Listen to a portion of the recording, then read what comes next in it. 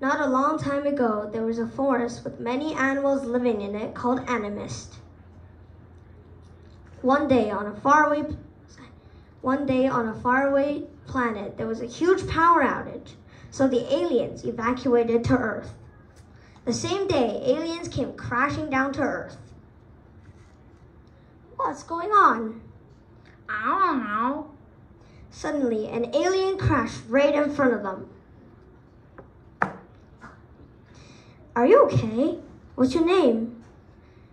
My name is Brian, and no, I'm not okay. What happened? Our planet had a huge power outage, so we escaped to Earth.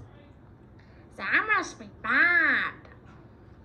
We weren't very prepared to.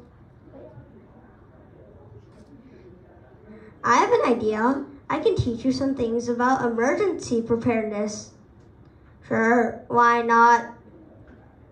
First, if you guys don't know, for any emergencies, prepare a grab-and-go bag and go to Richmond Alert for any updates. The bag must contain enough food, fresh clothes, phone with enough electricity, and a radio to have contact with the outer world.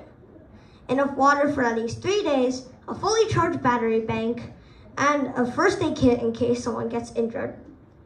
Thanks for all the info. I'll go prepare the kit right now.